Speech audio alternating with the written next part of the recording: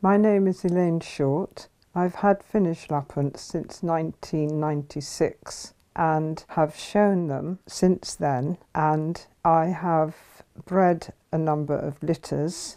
I've visited Finland many times and I've imported 3 dogs from Finland. I've also been the secretary of the Finnish Lapphund Club for the last 4 years and was on the committee before that. And we run shows for the members. I have 9 Finnish Lapphunds. I've a puppy of 8 months and an old one of 12 who's a Finnish import and came here under the pet passport scheme at the age of a year. I would describe the Finnish Lapphund as a medium-size breed, fairly broad in body with a broad back. They should not be narrow, so they're not to be fat obviously, but they are not skinny. They are long-coated and the coat is exceedingly thick, and that enables them to live out in Finland at -30.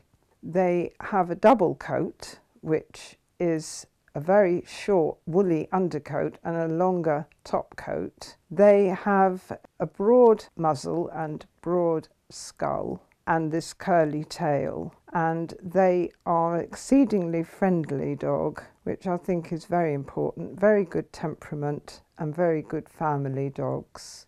There's quite a wide range of sizes within the breed standard, so a small bitch could be around 44 centimetres and a larger dog could go up to 52 centimetres, so there's quite a wide range there.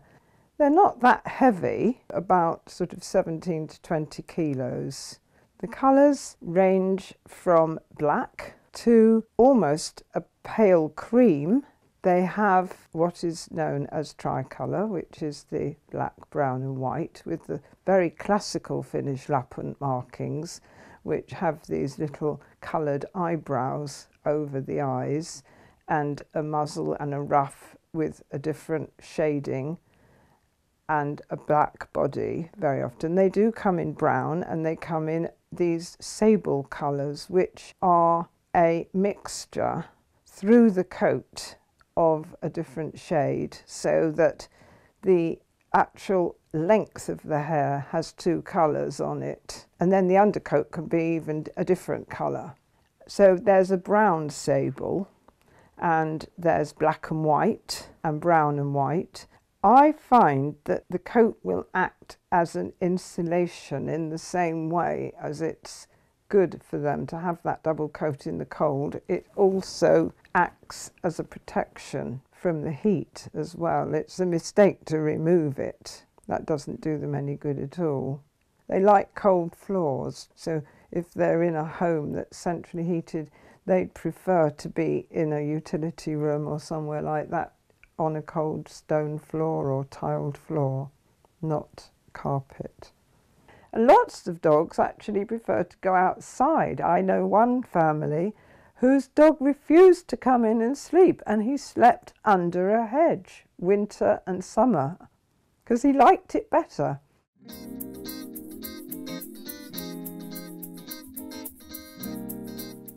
They were originally used by the Sami tribe for herding reindeer, and they lived with the people in close proximity with the families and the herds, which they move for grazing, and then at the end of winter they bring them in, and obviously some are cold and the dogs are used to round them up and move them. They're dreadful for hunting things like squirrels and that, and they go completely deaf on you, and it doesn't matter, you can stand there, but they'll hunt it down, not necessarily to kill it, but they, they're sort of mad for wildlife. They don't, some people have tried herding with them, and I think one lady's been successful and has done so with a bit of training, which she didn't feel was too onerous to teach the dog, but not many people have ever really used them in this country for that.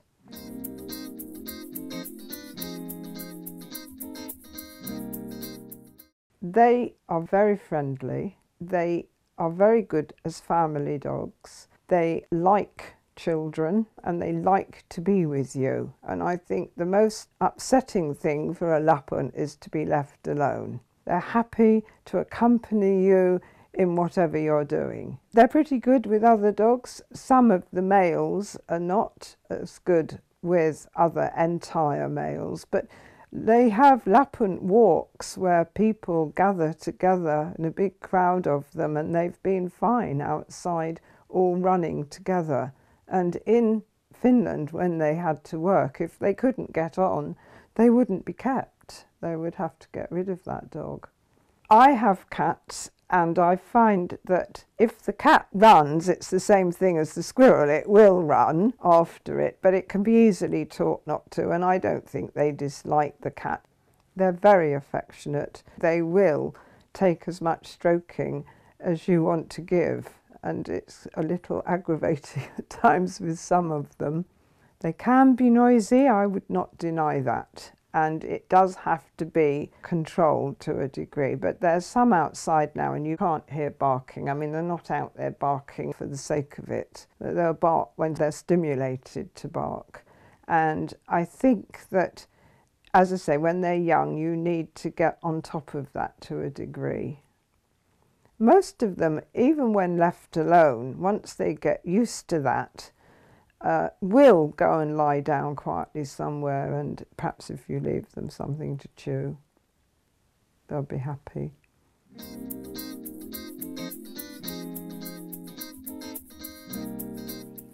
They need a fair amount of exercise, there is no doubt about that, and I think free running is important for them because that's where they can get rid of some of their excess energy. They do need, at the minimum, an hour a day, whether it's cold, raining or anything else. I mean, mine go out every single day, twice a day in the fields for a good run. And they're also out morning and evening in the garden as well. Lots of people have problems getting them back. I mean, they will come back, they don't disappear for the day, but they see something, there is no doubt they will chase it. And if you've got more than one, you've less control because they will egg each other on, of course.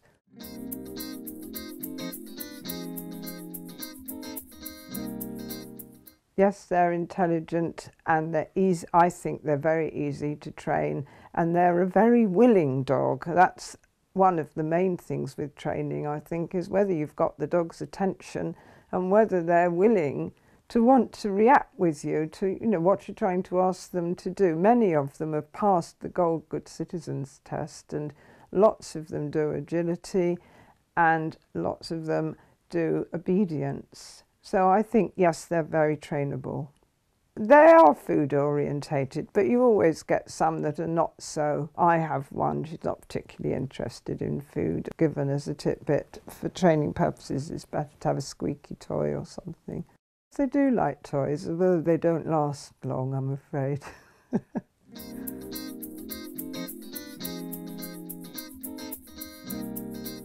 They don't need grooming in the sense that you've got to get the brush and comb out every single day. But when you come to groom them, you could do it once a week, unless they're actually molting. But you do need to go through the coat, and that is what takes a little time, because there's a lot of it and you've got to part it and go through it section by section from skin to end with a brush and comb. So that can take a good hour.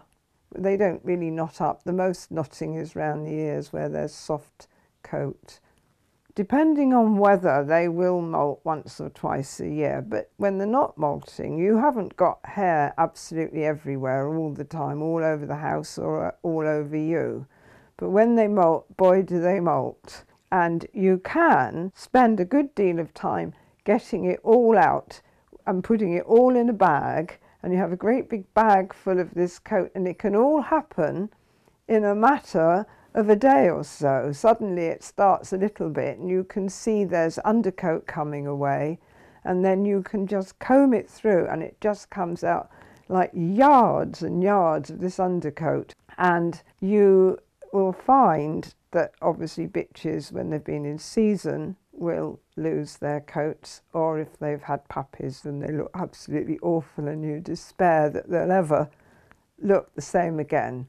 The dogs don't molt for those reasons, and they will often retain their coat. But if we have strange weather where it's hot one minute, cold the next, I find that that can set them off to molt a little more often. But when they're growing a coat and they've got their coat, then it really doesn't require any more than a brush through.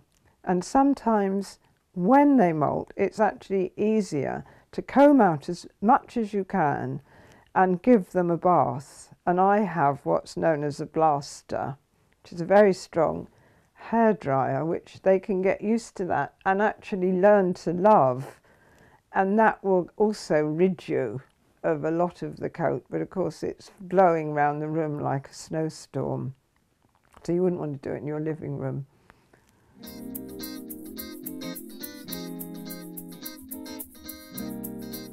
We have PRA in the breed and we test for that, post-retinal atrophy, which is also known as night blindness, which affects many, many breeds. There are varying forms of that. Ours is PRCD1 at the moment. It's tested and we know now the status of all of the dogs because everybody is tested. So that's one of the things. The other health issue is hereditary cataract, which is actually higher in incidence than the PRA, but they cannot and have desperately tried to find the gene for that in Finland and have not yet succeeded, because I think it's multifactorial and involves other things than the PRA, which is a straightforward recessive gene. We do hip scoring. Most of the people that are members that breed, I believe, have all hip scored and eye tested. We've had a couple of cases of epilepsy. It's quite rare in the breed and they have not been able to find a gene for that. There's research going on again in Finland and at the Animal Health Trust. My general advice is that I hope that they would not be considering buying a puppy and being out at work all day. I think that's one of my rules, really. Some people will sell them to people that are not there. I think it's unfair, and I know that everybody has to earn a living, but they have to either make provision for the dog by paying somebody perhaps to come in a couple of hours morning and afternoon. There have been people that have used dog creches.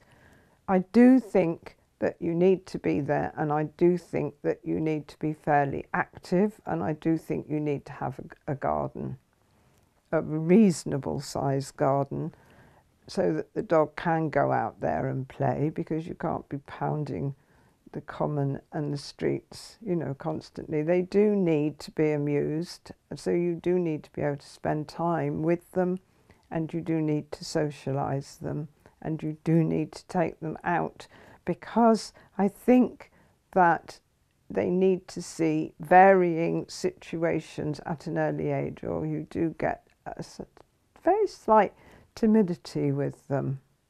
I think most people that have researched them and looked into, yes, they're going to molt, yes, they do need exercise, and yes, they require time spent with them. Most people that have come into this breed absolutely adore them, and not long after acquiring their first one, want a second. There's many people have bought two, and that's common. Yeah, they can be difficult as puppies. They wake up at 4 a.m. in the morning and get you up, and down you come bleary-eyed. But they are wonderful as dogs, and I really couldn't recommend them more highly.